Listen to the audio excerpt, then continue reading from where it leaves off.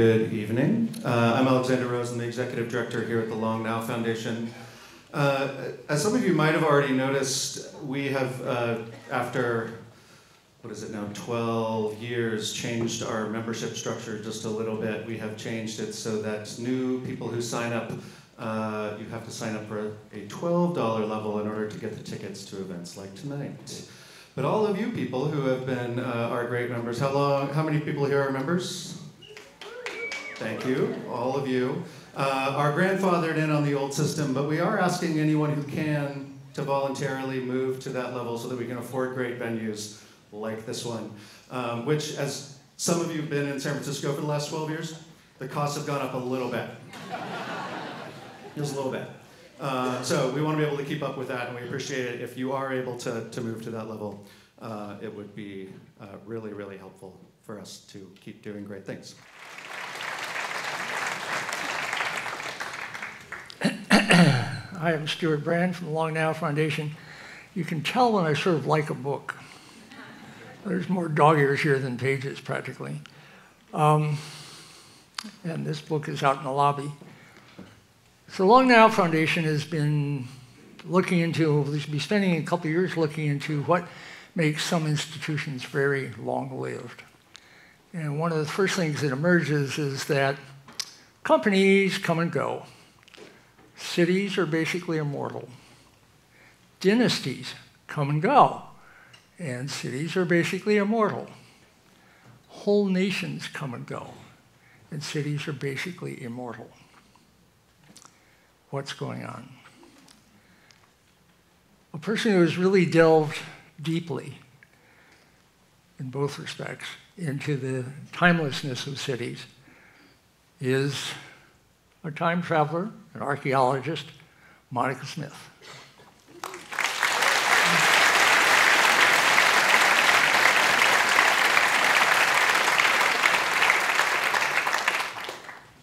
Thank you for the warm welcome and for the opportunity to be here in San Francisco, one of the great cities of the Pacific Rim, the gateway to the Pacific Rim, along with, of course, many other gateways to the Pacific Rim. So there's Anchorage, there's San Diego, there's Tokyo, there's Melbourne, there's Sydney, there's Hong Kong, there's Honolulu, there's Lima, and of course there's Los Angeles, where I come from as well.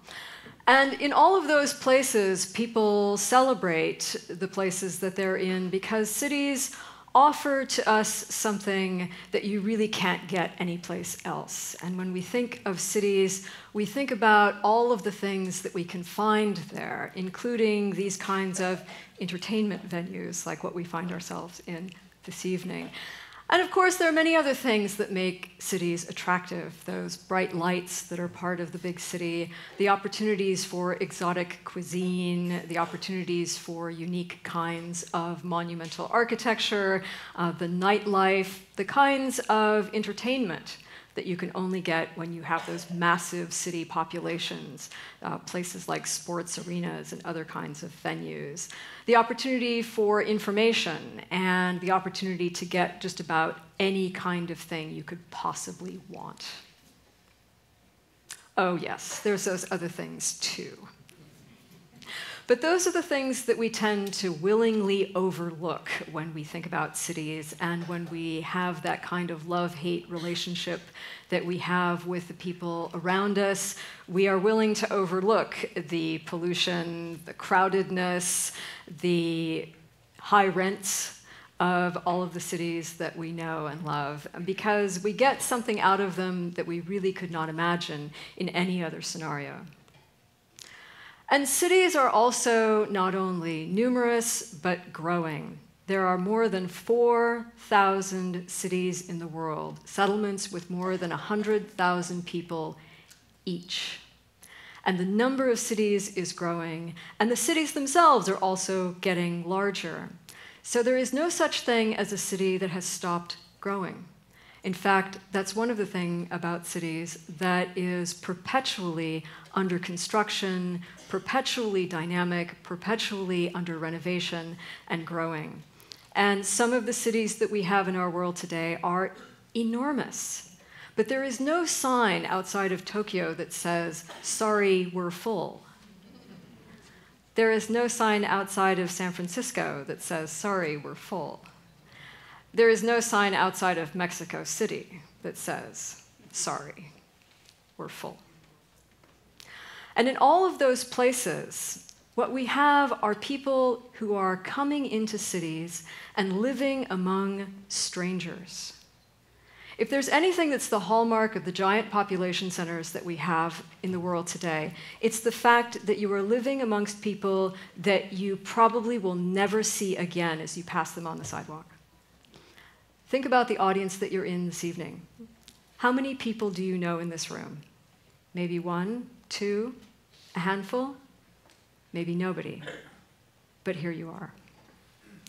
So with all of these cities in the world, you might think that they are perhaps the natural habitat of our species. But I can tell you that nothing is further from the truth. The earliest cities started only about 6,000 years ago. What seems like a long time, but is really just the blink of an eye in the long history of our species. For the last 100,000 or more years, we have been the same Homo sapiens, but we have not lived in cities.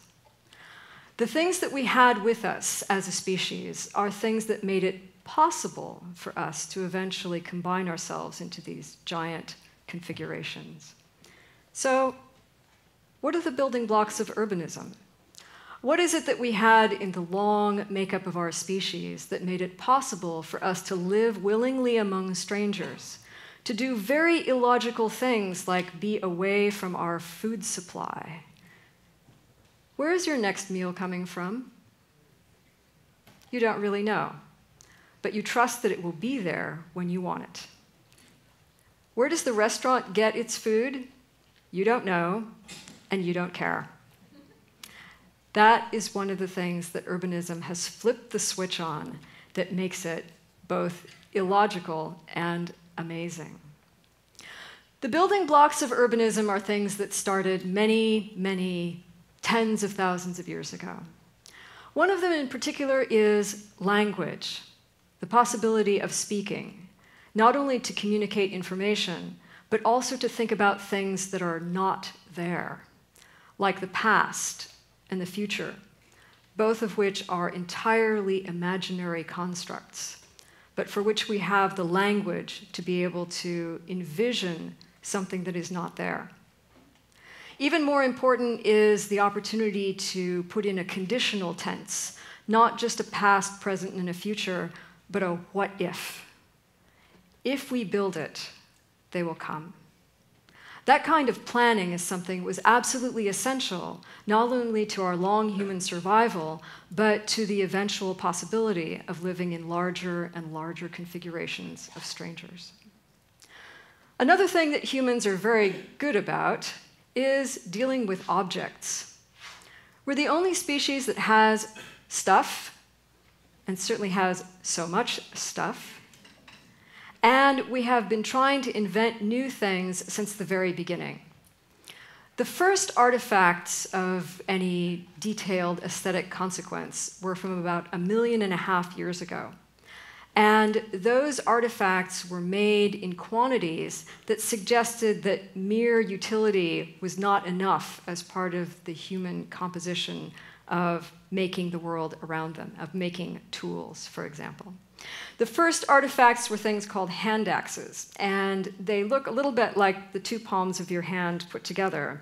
And we'd have a hard time making one even today with our sophisticated technical skills, because it requires a certain amount of imagination to turn a stone over and over again and manufacture them without hurting yourself. And the amount of work that goes into these objects is far beyond what would be required to make a useful, sharp-edged tool. In fact, there's been some interesting thought about the way that people manufactured those hand axes, not only to be something useful, but to be a kind of social calling card. Hey, baby, look at my hand axe. Another thing that's really important for humans and that has been part of our makeup for a long time has been migration. So more than 1 million years ago, our ancestors walked out of Africa and into every corner of the old world. That process of walking is still there. Migration is not a new phenomenon, it's a human phenomenon. And the last thing that humans do that became a precursor for the kinds of things we needed to become urban is the development of architecture, of not just accepting the world as it is, of being able to find a shelter under a tree or in a cave, but to actually make structures that suit people not only for shelter, but also as a kind of social calling card, as a way of putting together a household and making it visible to the rest of the people around. So those are the things that are the kind of building blocks of what it took to be able to be urban. But many of those things were done for tens of thousands of years before people actually became an urban species. And the first move towards getting people into larger and larger groups was probably something that was a ritual impetus. The idea of coming together and gathering with a bunch of strangers was something that is evident in the earliest physical ritual structures that we have in the world today. So you see here Stonehenge, which of course is very familiar to us and very picturesque and evocative. And then you also have Göbekli Tepe, which is probably the world's earliest ritual structure in Turkey, made by hunter-gatherers who were coming together and constructing these upright stone circles over and over again to be able to make a place for people to come together and have a ritual. And we know archaeologically that these are places where people came repeatedly over and over again. They came, they had celebrations, they had fires, they did cooking, they interred their dead. And all of that was very exciting, including probably also people coming along with trinkets to sell, or also, people coming along for a little romance, down in the village where there were only 50 or 60 people at any given time. Marriage prospects were probably rather limited. So the idea of going to a ritual event, was something like a festival atmosphere so that you could have a little shopping, a little ritual, a little romance all at the same time. But there was kind of a catch about these ritual centers, and that is that after you were done with the ritual, you were supposed to go home. So when we think about places like Stonehenge, we think about places like Göbekli Tepe, there are still no cities anywhere near them. So it took something more in order to be able to get people to live in a place that was kind of like a permanent festival atmosphere. And once that started, once you had a kind of economy of people living together, of all kinds of new opportunities for romance, for education, for medical care, that's when the first cities got going. In order to find out about those cities archaeologically, what we can do is examine the archaeological record to see what it is that we find from those very first cities 6,000 years ago. But speaking as an archaeologist, I can tell you that that process is not so easy. The investigation of ancient Mesopotamian cities, of ancient Egyptian cities, is something that has gone on for the last 200 or 300 years. And many times, cities are incredibly obvious in the landscape. So here you see a fanciful engraving on the rediscovery of the city of Ur and the giant ziggurat that is there. And so even though you might think of archaeology as something where we always have to dig, that's not necessarily the case. Many of those ancient cities never went away, and they're still right there where our ancestors left them. But when we do dig, what we find is that that constant layering of time results in an obscurity of the very beginnings of those oldest cities. And so trying to ask the question, what happened here first, is actually very difficult for archaeologists, because we have to dig through these layers and layers of archaeological habitation. And if you can imagine being an archaeologist in a city the size of San Francisco, or even downtown San Francisco, you can imagine that doing an excavation of an area which might be, half the size of this room or the size of an Olympic swimming pool that would take your team an entire season to excavate, you can see that what we actually know about ancient cities is really rather limited. It's limited by the area that we can excavate, but it's also limited by that great depth that goes all the way down to the bottom, where the very beginnings of urbanism would lie. However, we persist, and in our excavations, what we try to do is we try to evaluate what it would have been like to be in a living city, whether or not we have historical documents that can also shed some light on that process, or whether or not we have other cities nearby that are potentially linked, that as we work on one urban settlement, such as the Indian side of Shishapalgarh, where I've been working with my colleagues for a number of years, as you can see here in these images, or whether we're working in other places out in the hinterlands to try to understand how these urban centers pull together their vast networks. Because even in ancient times, cities were always networks. There's no such thing as a single city that popped up in the middle of nowhere and was all by its lonesome for a long time. Cities always were in necklaces of other cities, just like we think about the Pacific Rim being all of these interconnected urban settlements, in which the urbanism really supersedes the national and state boundaries in which these globalized cities find themselves. Even when we excavate and even when we expose the architecture of the uppermost levels for people to see, it can still result in a certain puzzlement about exactly how these things come together. So if you've visited Rome, for example, or if you've visited Pompeii, which is the image that you see here, you can feel rather bad that you're walking around all of these ancient constructions and you feel a little confused. Like you feel bad that maybe you should have read the guidebook better, or you should have listened to the guide more, who was going on and on, but it's very hot, you haven't been able to. Don't feel bad. Archaeologists are also confused. Because all of those layers of habitation were the result of people actively modifying their city as they were living in it. They're exactly the same way that we do today. So we are also trying to piece together this three-dimensional puzzle of the past to understand what it was that ancient people were engaged with and what they were experiencing in the ancient past. But now, fortunately, technology does sometimes come to our assistance, and we can start to reconstruct what it is that's happening in these ancient cities in ways that make it more compelling for visitors, but that also help to remind us as archaeologists what it is that ancient people were living amongst. They were not living amongst bits and pieces of broken architecture. They were trying to make their cities whole and vibrant and dynamic, just like we do today. So what I'd like to do is to think about the ways in which there are three components of urbanism that link the past and the present. The real building blocks of urbanism are primarily people, places, and the resultant possibilities. Even though we might think that the cities of the ancient world and the cities of today must have been so very different, because we have electricity and they didn't, and we have BART and they didn't.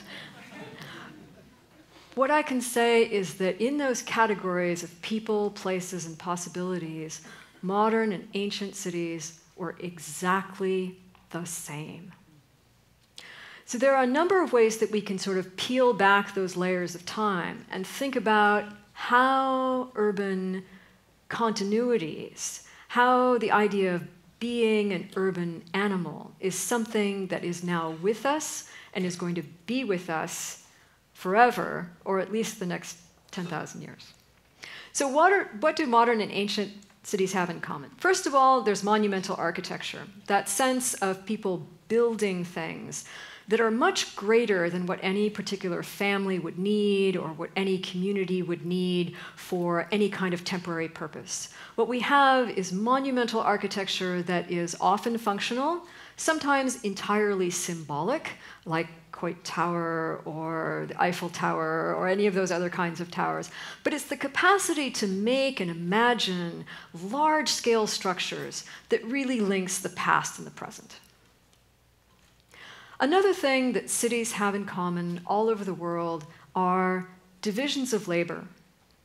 So even though we often think about Adam Smith and the Wealth of Nations as describing how it is that we can have more efficient production processes by dividing labor and having people specialize in tasks, this is something that smart managers knew 6,000 years ago as well. We can see in the Roman world that there were firings of kilns to produce ceramic vessels, 20 to 25,000 pieces at a time. So this massive quantities of production and consumption and also discard is something that we can clearly see in every urban settlement, past or present. Another thing that we get in both modern and ancient cities are the diverse economies that characterize the migrations of people coming in and the specialties of different kinds of activities that people are willing to take a chance on. A long time ago, the archaeologist V. Gordon Childe talked about how being in a city was a godsend for somebody who was manufacturing something like metal tools that farmers might need only once or twice a year. So they couldn't keep somebody like that in a village. They had to have this itinerant way of life until cities came up and made it possible for somebody to produce something very utilitarian or even very esoteric and be able to have customers every single day coming to them. So this is why cities are places of innovation. And when you think about Fashion Week is always in a city. When you think about tech innovations, they're almost always in cities, so that that large number of producers is met by a large number of consumers. We also get urban planning as something that we find in every urban settlement, past and present. And oftentimes, archaeologists have looked only at kind of the downtown areas of ancient settlements, where that sense of planning is the most regularized.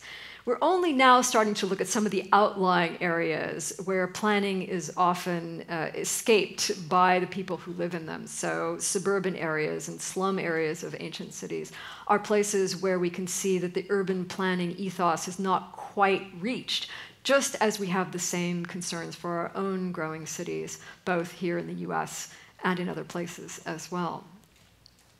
We get extensive hinterlands, so that the products that come into urban settlements might come from an enormous distance. And yet, as a consumer, you know that when you go to a market, you will be able to find what you need, whether it's an apple from Belgium or an apple from New Zealand or an apple from Shasta County. You know, as a consumer, all these pathways of transportation bring things to you that you want and need from that diverse and often distant hinterland. And finally, it's the social networks that make it possible for people in cities to interact with their neighbors, to interact with their friends, and also, very importantly, to interact with strangers. So now let's take a look at each one of those things about the people, the places, and the possibilities, and how it is that those in both modern and ancient cities were able to come together and exercise the kinds of dynamic opportunities that they were seeking that could be found in no other configuration of people other than urbanism. One of the things that we have is people coming into cities for religious purposes, as well as for many other kinds of activities. Now, you might remember that when we talked about early ritual, like Stonehenge or Göbekli Tepe, that those were only meant to be temporary. It doesn't mean that cities are without religion. In fact, it's one of the things that I think continually surprises us about modern religious movements, is that we expect cities to be secular. but they are not. You can check this for yourself the next time you walk down the street and look for all the religious establishments that you are customarily kind of overlooking, right down to the Jehovah's Witnesses on the corner, who are bringing a sort of portable religion to the process of urbanism. But of course, there are many other things that happen in cities as well when it comes to people. And people come to cities not only for a kind of pilgrimage, but also for education. They come for entertainment. They come for medical care. When we think about the cutting-edge places of medical innovation, we think about cities, because cities are not only the places where there's a big enough population that some disease will eventually show up, unfortunately. It's also where you get the greatest number of medical practitioners.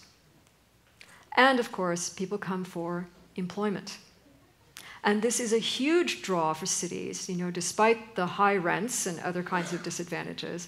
The reason that people come into cities, particularly young people, is for these opportunities of employment. And oftentimes when we think about employment, we're thinking about these kinds of jobs. We're thinking about white-collar work, we're thinking about office work, we're thinking about tech work, especially here in the Bay Area. But we should also remember that the vast majority of work that's to be had in urban centers is this kind of work. It's the kind of work that people have that they can do even if they have no land in the countryside, if they have no skills and no education. And this is where a big proportion of urban migration is happening, not only here in the US, but in other parts of the world as well, where you've got people who are coming in to be laborers, to build things, to clean things, to move things, to deal with food service. And that is also something that we can see going back to the very earliest cities, where takeout food was part and parcel of urban life right from the very beginning. All of those interactions among people are, of course, done in physical places. And the places of cities are things that kind of lock us into streams of transportation, of pathways, of movement, of interaction, but also of regular occasions of meeting people, whether it's your favorite barista at the local coffee place, all of those other opportunities to not be a stranger in the city that you're living in. And in ancient times as well, the sense of making places is something that was critical to the integration of people, but also to the well-being of each and every individual. When we think about those settlement dynamics, we shouldn't be thinking of big anonymous groups, but we should be thinking about actual people moving from one place to another in the course of their everyday lives and building things that were important to them. We can take an example of some of the many religious edifices that we see in ancient Mesopotamian cities, such as the city of Eridu, where you had the beginnings of the city was also the beginnings of anchoring people through, in Mesopotamia particularly, religious activities. And so at the very bottom, you can imagine those long, deep trenches of excavations that would take years to get down to the bottom of the beginnings of the cities. And the beginning of the temple was very modest. It was something that just had a few walls, an altar, an offering table. And then as the city became more prosperous, as the donors became more prosperous, then you would have growth. So we see a slightly later temple, also at the site of Eridu, where you have the same basic necessary components. You've got the offering table, you've got the altar, but then you start to have many, many other kinds of configurations. You have rooms for the priestesses and priests, and then you have rooms where you can store things and so on. And then, as the city becomes quite wealthy, as the population base increases for devotions to the temple, then you start to get very elaborate structures.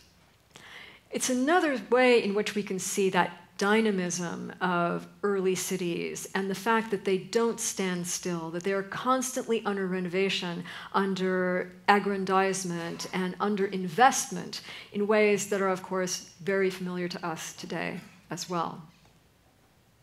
When we look at how all of those pieces are put together, such as this case, the site of Sabratha, a Roman site in Libya, you can see how some of those really big monumental structures, like the giant half-moon amphitheater that you see here, are then surrounded by places of urban planning where you've got a kind of a downtown where you have monumental architecture, public buildings, private spaces, and then connectivity that all goes through those long, straight roads where you get a clear line of sight from one area of residence to the next.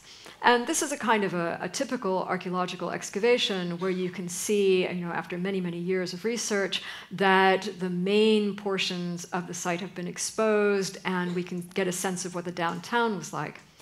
It's much less common to have archaeologists also look at the surrounding areas, the kind of the raggedy bits and the slums and empty spaces of ancient settlements, because we just quite haven't gotten there yet. And also, when you think about empty spaces, it would be a little odd to write a grant to say that you're not going to dig a temple or a tomb or a fancy house, but you want to go and dig an empty space. That hasn't quite happened yet. I think more typical is this very unusual excavation of the site of Ur, also in Iraq, where here you can really see this kind of dense neighborhood kinds of interaction where the streets are not straight, where you've got houses that are all abutting one another, and you can imagine neighbors and dogs and noise and cooking odors wafting through in ways that really made neighborhoods out of these places that we excavate and find the foundations of buildings. If we imagine how it is that people interacted in those spaces, it means that people are trying to live their lives and change their surroundings in order to suit the configurations that they had of their growing families or perhaps of their shrinking families over time. And there are a couple of places in Mesopotamia where there have been excavations of these kinds of household areas where we also have some written documents from the very same households. My colleague Elizabeth Stone has done some work actually sort of comparing the wall lines with the documents to show how it is that these households have changed over time in exactly the same way that the big monumental architecture has also changed. And that sense of architecture, of placemaking, and yet also being in the same place is something that I think is very nicely summed up in the work of Jeremy Till, who's an architectural critic and architect himself, who has written very evocatively about how it is that when we make something new in a city, we have to do it within the footprint of something that is already there. He talks about the way that architecture is dependent on others at every stage of its journey, from initial sketch to inhabitation.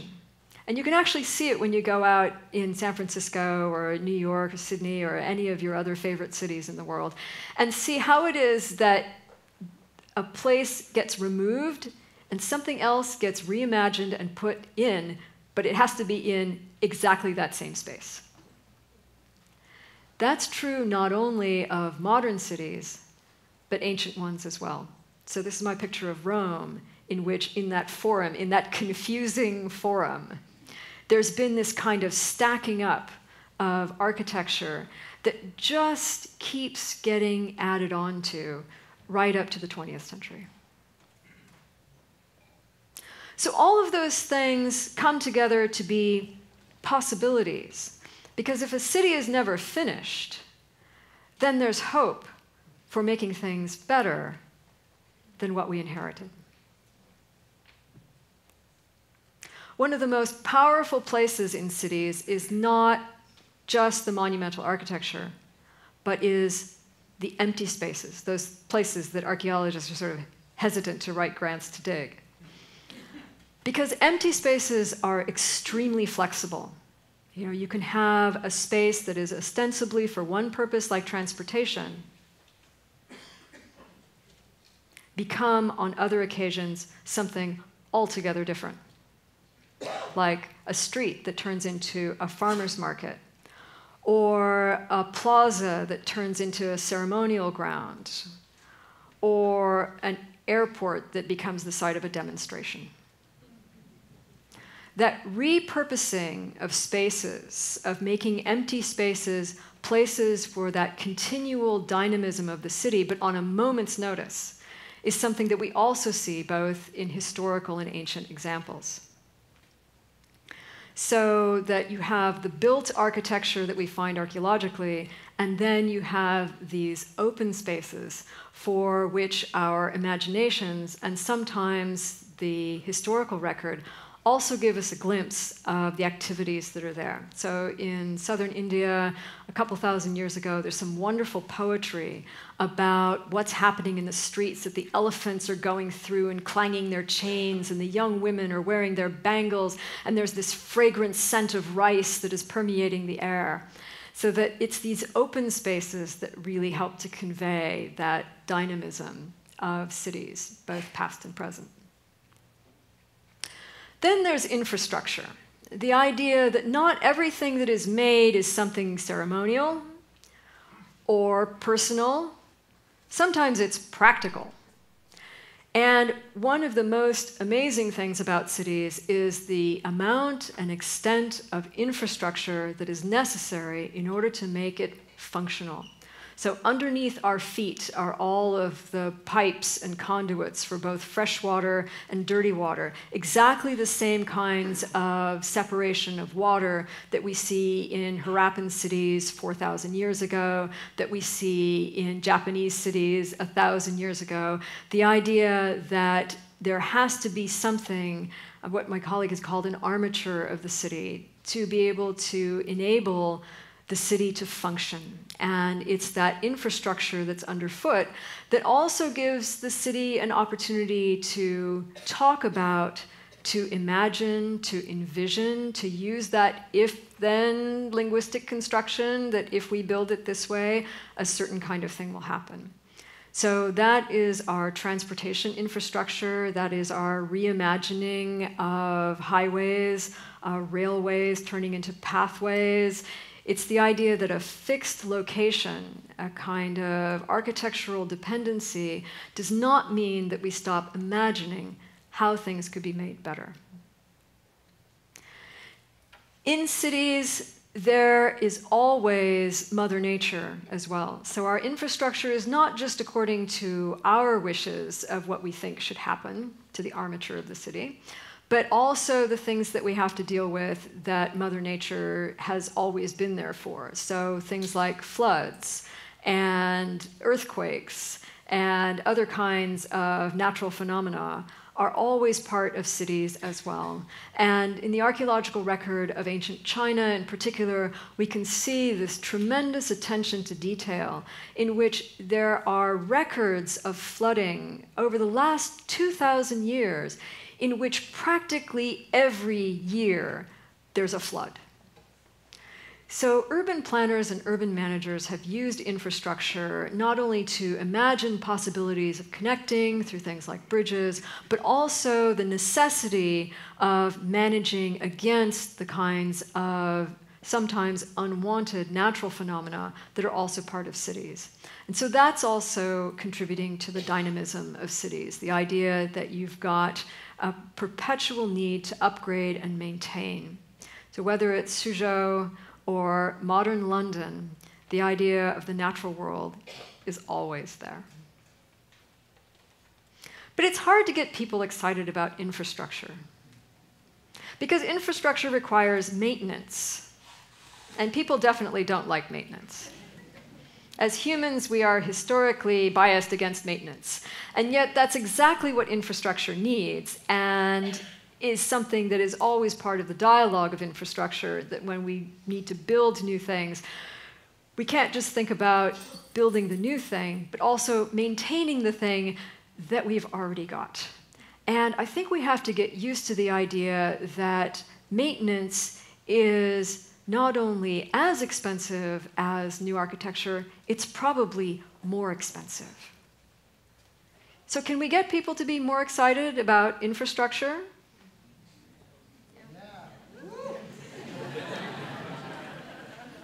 It happened in Paris in the 19th century.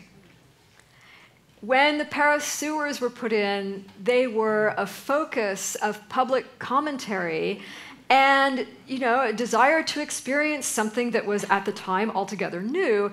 And so, you actually had people taking tours of the infrastructure and being very excited about it. So maybe it's just a question of rebranding, right? Maybe we shouldn't think about this as, infrastructure or the Paris sewers. We just call it the tunnel of love. And that's proof that maybe we can be excited about infrastructure. Sure we can.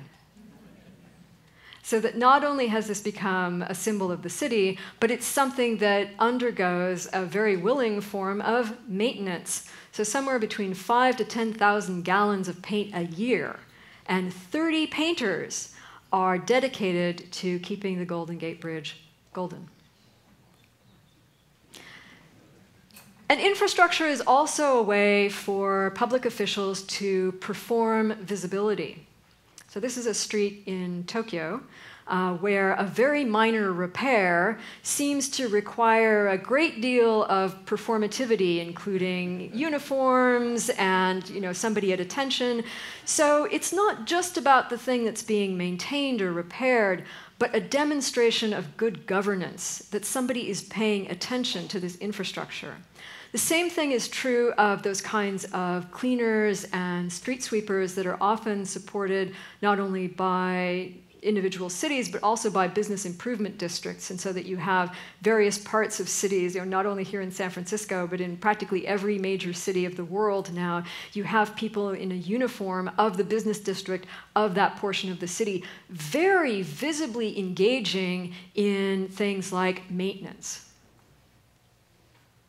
Infrastructure is also a way of advising people, of recommending, of codifying the language of the social networks in a way that suggests something that is both, good for your health, but also that somebody is kind of watching over the process, that it's not just a free-for-all of connectivity, but a certain structured way of movement that is actually meant to help things work better. So people who are parking engineers are constantly tinkering with the idea of how to make city streets flow better, how to make traffic move more efficiently, or adding or taking away bus lanes and bike lanes and so on, and at the same time putting in some instructions for you, the end user, so that you have to go and look very carefully at all of the different thou shalt nots whenever it is that you're trying to park someplace, or giving you helpful instructions about how to cross a street, or even using the most basic infrastructure as a kind of branding.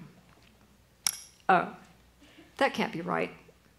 Everybody knows that LA doesn't have any water. There we go.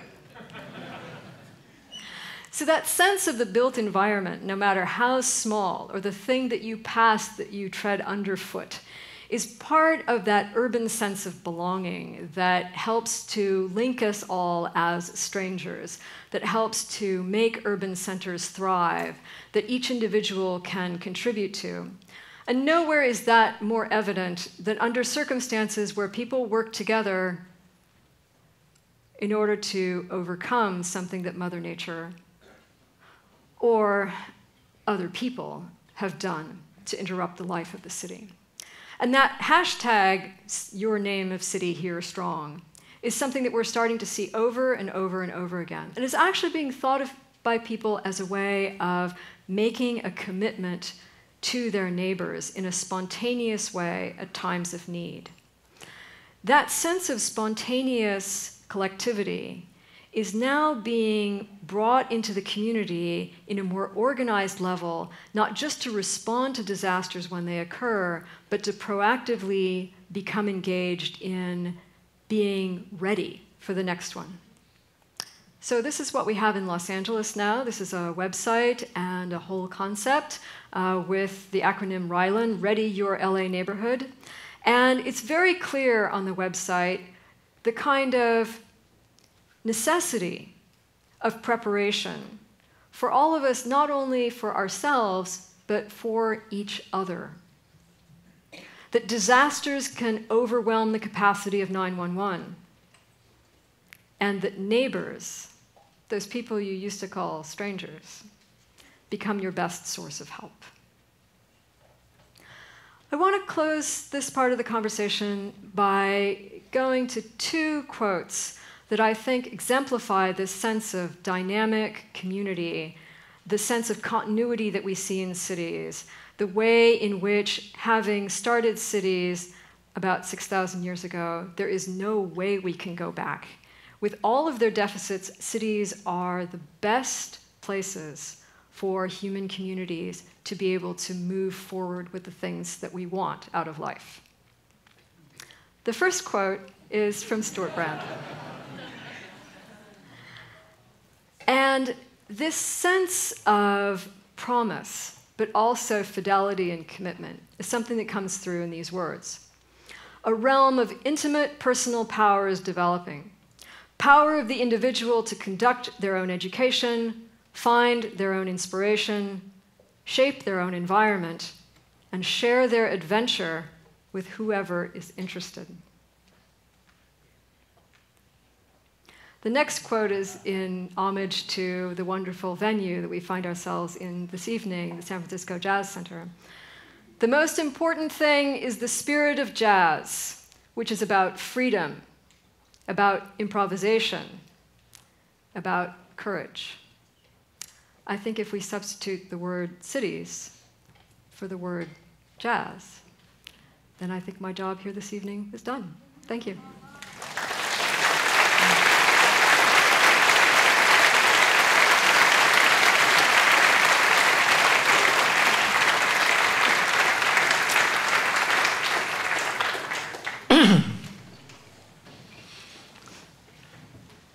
I was interested to see at the sort of beginning of the acknowledgments of your book, you began by saying you were surprised by how much fun this book was to write.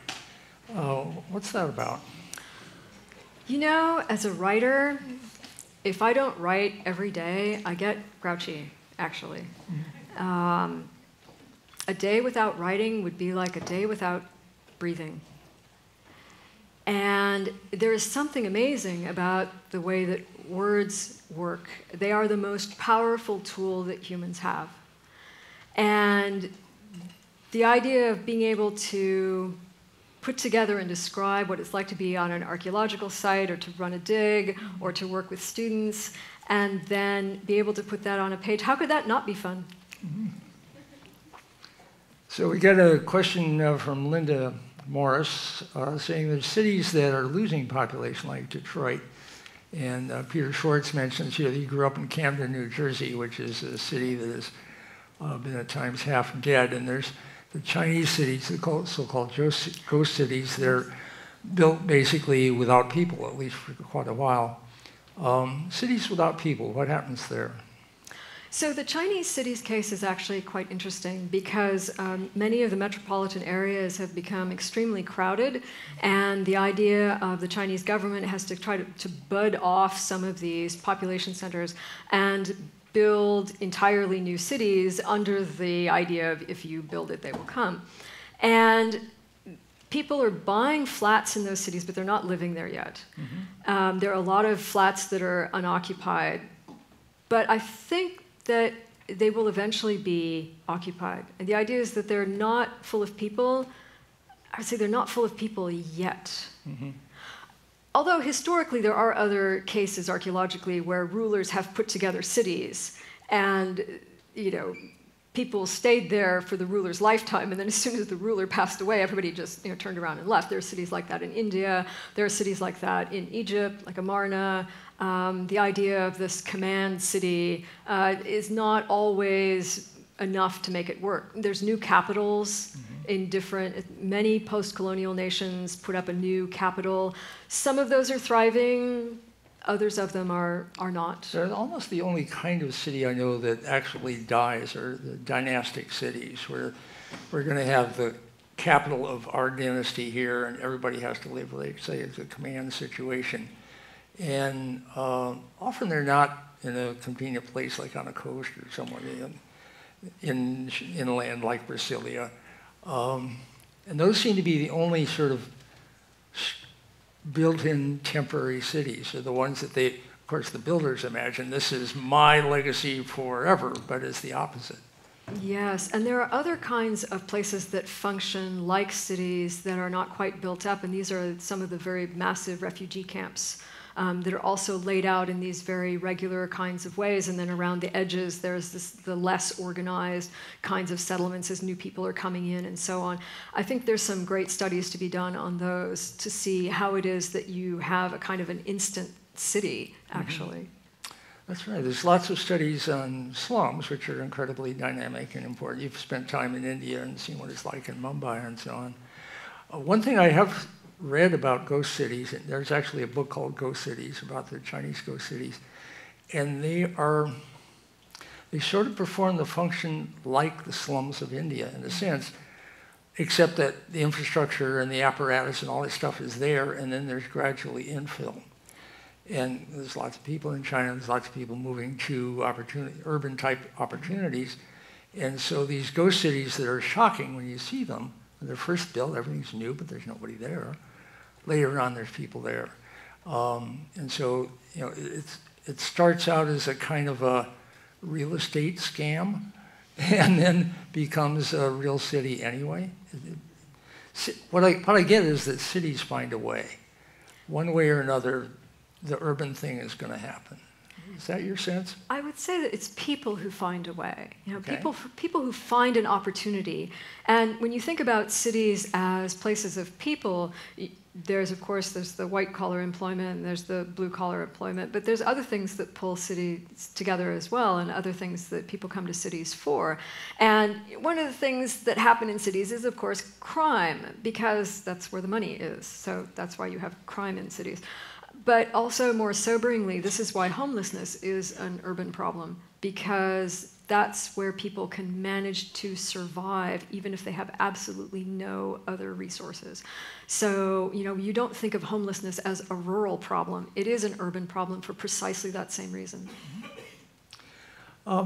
Question on climate change from Jack. So a lot of cities are coastal. A lot of cities are on coasts that are not steep, like San Francisco or Seattle. They're on coasts that are pretty flat already.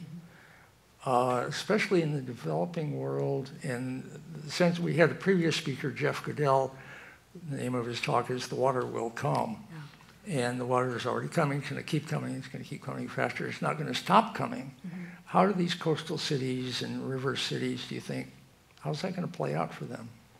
So the climate is not changing only right now. The climate has always been changing, right? So ever since the beginning of the Holocene, 10 to 12,000 years ago, the water level has been rising. The thing that's different about now is that the water level is rising more rapidly than it has in the prior 10 to 12,000 years. So the projection of rising water would be the case anyway if the Holocene was on its regular trajectory. What's happening is that now, practically within our lifetimes, we're going to be able to see the upward tick of that effect.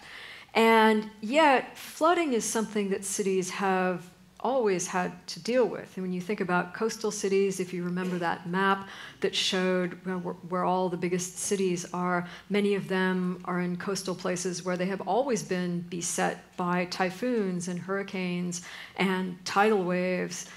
So that we should think about flooding as a kind of regular long-term experience. The only thing that's different is that the rate of flooding will increase and the frequency of flooding will increase. So I've recently been working on an academic paper on urban flooding and appealing through archaeological site reports to look at evidence for flood deposits and things like that. And so the paper is provisionally titled "Urban Flooding is Normal." But I'm having trouble getting a traction with that. People want to think that every kind of disaster must be new to the 21st century. It is either, comforting or, shoulder shrugging to think that it's always been there. You've done a lot of archaeology around the Mediterranean, and there are parts of the Mediterranean where you have to dive to do the dig. And nobody lives there now. So say a little bit about how that played out and what kind of, what was the time frame of these things going underwater, and just what is it when a city actually drowns? Right, so the Roman world is one of the very best places to be able to think about ancient cities because there were so many of them and there's been so much archaeology in the Mediterranean region. And so some of the kinds of things that we think about, like tectonics, are things that Roman cities very much had to deal with. I have a colleague, Jordan Pickett, who is working on the effect of earthquakes. And basically, earthquakes were a godsend to ancient Roman urban planners because when the earthquake came, then they could get rid of that, old temple or administrative building or whatever it was. So the idea of never waste a good crisis is not new. The Romans were also practicing this. And they could also see the rather slow changes of, aggradation and, tectonic shifts and so on.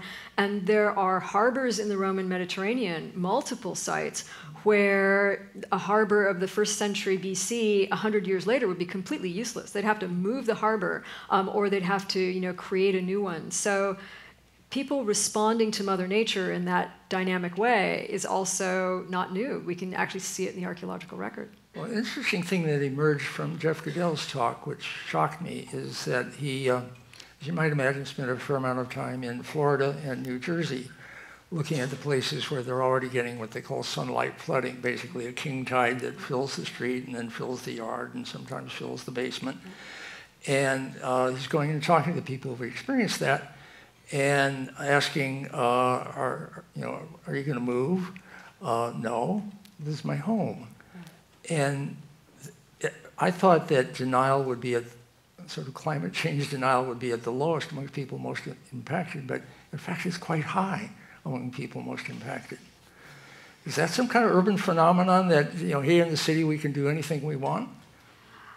Well, there is that can-do sense of optimism in urban places, that the idea that people will overcome. That's what the hashtag, Name of City Strong is about, is that regardless of how awful the circumstance is, that people pull together. City Strong is go ahead and have your climate change. We're just going to keep elevating Houston until the... the idea of building a tell is something that worked for ancient people. They were always trying to build a little higher than somebody else. Well. I've seen the future, and it's a weird combination of denial and innovation, and everything's going to depend on pace. And the great thing we keep learning about cities, you point out, Jeffrey West points out in his book Scale, is cities are about moving fast. Mm-hmm. And as you say, we change the material of cities very rapidly compared to non-cities. And so I guess we'll just keep building ahead of whatever happens, is what you're saying. Yes, and in terms of, private homes, not having a basement is important.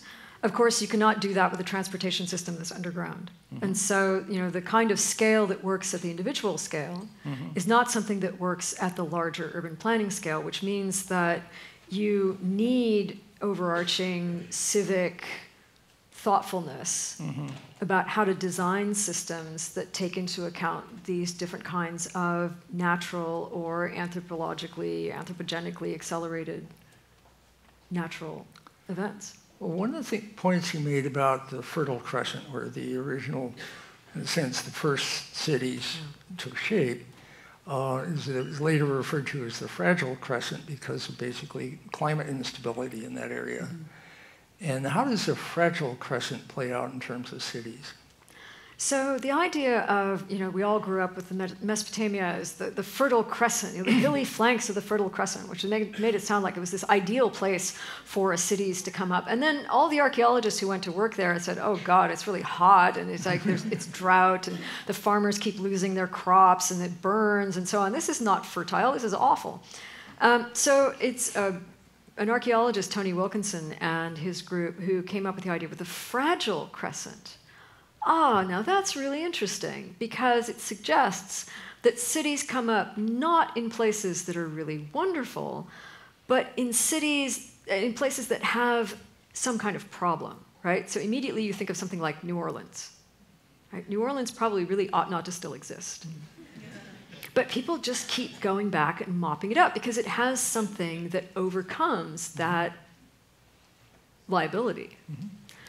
So maybe cities thrive and survive because they are inherently dependent on creativity to exist at all. I think that's a really wild idea. That with that synergy of creativity is what makes cities persist. And if you think about it, in the last 1,000 years, there is not a single city that has been abandoned except for maybe Chernobyl. Right.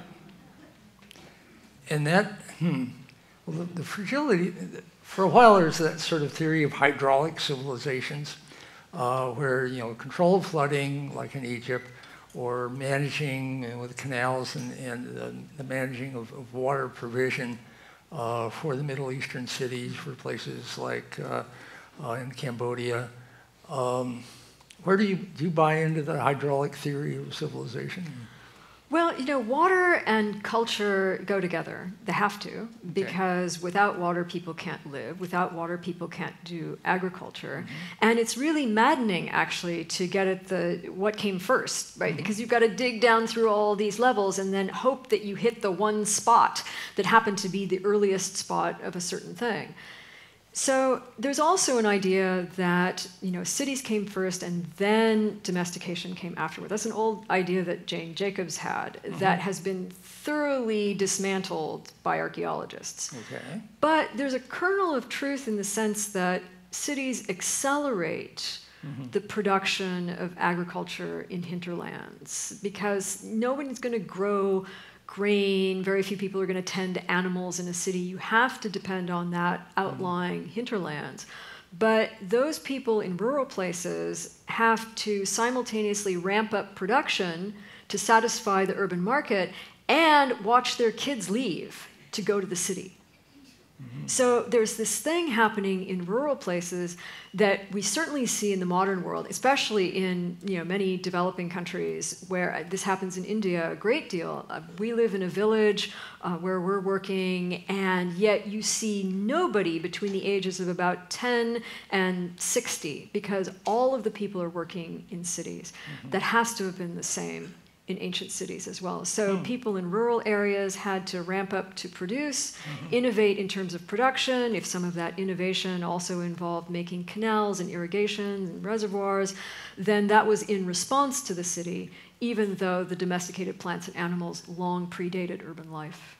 Say more about Indian cities, because you've done some archaeology there, as I understand it, and most of us are not sort of familiar with Egypt and the Mideast and so on, but the whole Indian early civilization is an untold story. What do you find in cities there?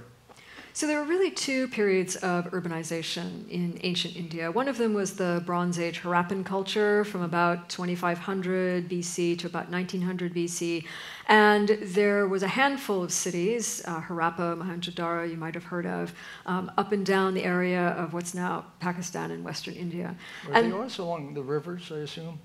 Yes, along the Indus River, but then also Dholavira, which is a site in India, was right on the ocean, or like on the run of Kutch, a big bay. Okay. And those cities survived and thrived for about 600 years, and then they sort of disintegrated.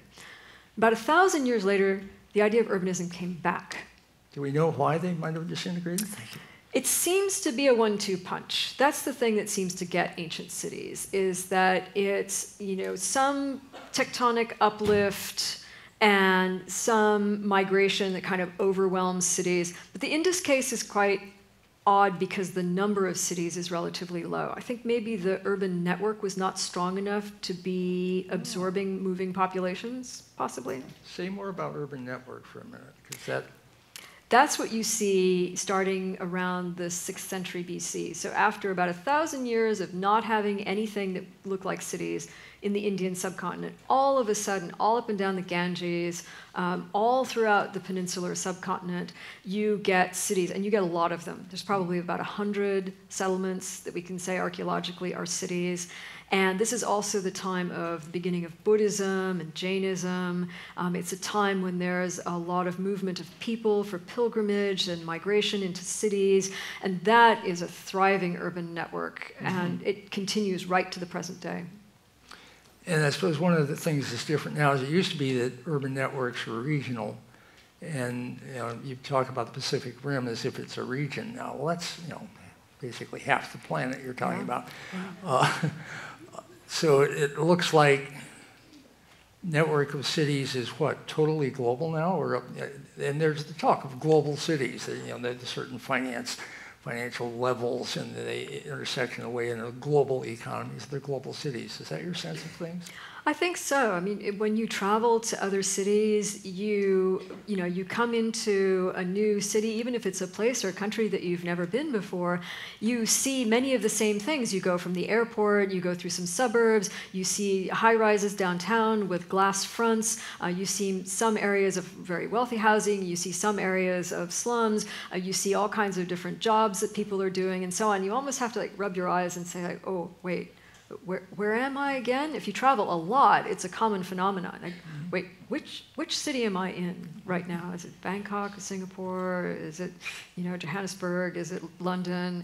That is a kind of globalism that is, I think, driven by a sense of dynamism that is more than just national. Mm-hmm. It's international. Well, one of the things you point out is that and I refer to it, nations come and go and cities persevere. And you make a further point, it almost doesn't matter what nation a city is in, it's just going to keep growing. What's that about? So cities have been extremely resilient over time. I mean, we worry about cities being vulnerable or fragile, but actually cities are highly sustainable in the sense that they can always work their way out of a problem. And it's like having, your markets of food. If you can't get apples from Belgium, they come in from New Zealand. There's a way that cities reach out into these countrysides and bring things together. But they're also resilient because of those networks that they sustain amongst themselves, with some exceptions. Now, you can never discount the leverage of the nation state, which is what keeps New Orleans alive, right?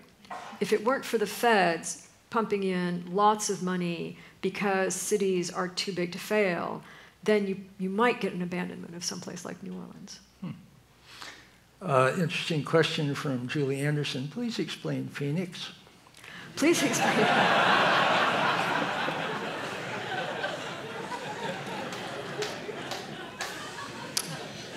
There's that sustainability thing, not in the sense that we often think about it as, sustainability means being able to plan for a future where everybody gets what they need and so on, but sustainability in the sense that Phoenix is just sucking up all the resources that it possibly can, and it's drawing from an enormous hinterland, just like Los Angeles is drawing its water from the Sierras and from you, sorry.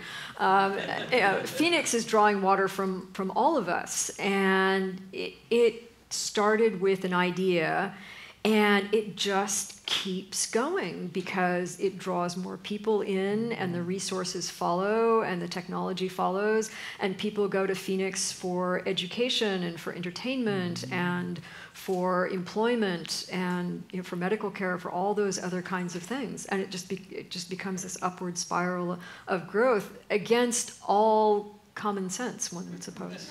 There's your answer. Phoenix makes no sense. But that a city becomes its own reason, and this is sort of maybe the best argument I've heard for space colonies or even something on Mars, is that once you've got a city, it's smart enough and busy enough and energetic enough and able to draw on some kind of hinterland effects enough, it'll keep itself going no matter what. Yes, I mean, if you look at cities in places that are otherwise failed states, a city like Kinshasa is growing and growing, even though there is not a successful national integration.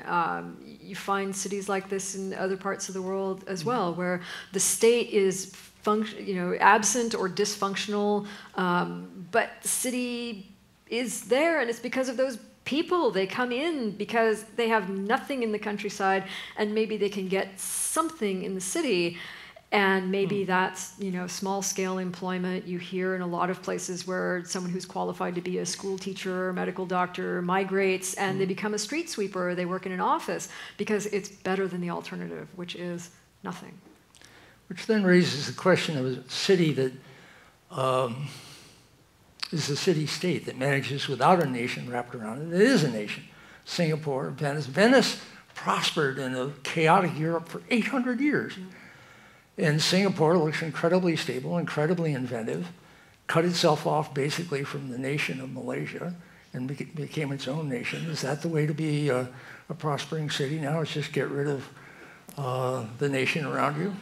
There are many ways to be a prospering city. It helps to be on a coast, I suspect. It helps to be on the coast. Right. If you remember the map of all the cities, think about the coastal cities.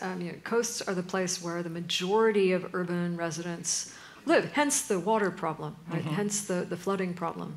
But that's because of shipping, yes? It's because of being able to, these coastal cities are coastal cities and river cities because ships could come and go to those places. Yeah. And it's still the case that they count on ships coming and going. It's still the case that shipping is the cheapest form of transportation. An age-old technology for thousands of years, and we are still totally dependent on it. Yeah. So once you invent shipping and you invent cities, you're going to have, is what I hear. And then if you can add travel through the air, jet airplanes and so on, and travel through the through the infosphere with the internet and so on. All of these just add to cityness. They're just other ways to basically have these be centers of transport and trade and economic activity.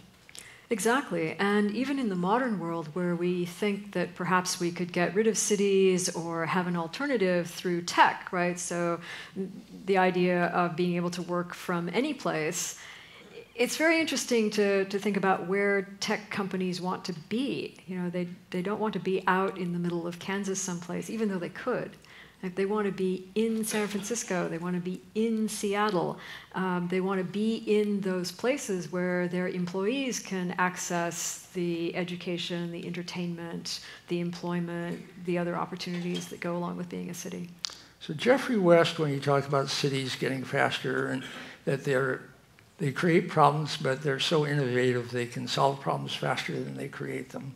And they then solve problems for, in a sense, everybody. It's part of what you ask cities to do. And then he says, but this obviously can't go on forever. Cities just can't keep on growing. Even though they get better and faster and more prosperous the bigger they get, they've got to stop somewhere. And I said, okay, what's your data on that? And it doesn't exist yet. Do you think cities will just keep growing because of these advantages? There doesn't seem to be a natural upward stopping point for urbanism. In fact, one of the things that's really interesting is that it was said relatively recently that half of the world's population is living in cities. And I just looked up some new data, and it's 55% now. So you know where the trend is going. Right. Toward 80%, people think, because some of the nations that are already sort of saturated, like I think you said that it's Britain, 92% urban or something like that. Right. And much of Latin America, actually, for a very long time, has been about 80% urban, which itself is an anomaly that one wants to find out more about. Nevertheless, it looks like it's not only urbanity forever, but it's urbanity more and more and more powerful. Does that level off at some point, do you think, or what are we looking at? There's always going to be a rural component. Urban centers and rural places need each other. I think that's an important thing to think about in current parlance. But the proportion of people living in cities is likely to increase. And the idea of creating new cities, and not only the cities we already have, the 4,000 that we already have on the planet, but I was recently reading a very interesting assessment of Addis Ababa in Ethiopia. Apparently the Ethiopian government has proposed 100 new cities for Ethiopia.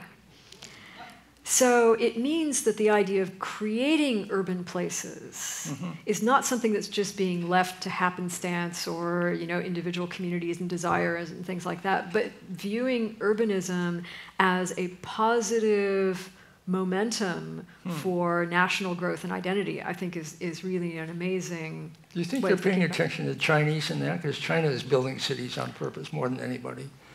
And it sounds like you're suggesting some other developing countries are saying, okay, that's the way to do things, we'll do that too. Is that, do you think, what's happening? It's certainly possible. I mean, urbanism is a very desirable, middle-class, affirming kind of structure. And one of the things I talk about in the book is that urbanism and the middle class grew up together. Before you had cities, you didn't need middle managers, you didn't need accountants, you didn't need people to keep track of laborers.